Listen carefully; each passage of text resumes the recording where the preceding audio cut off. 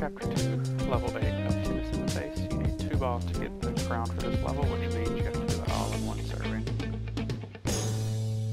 If you get over here, you're pretty much guaranteed half the time to get it.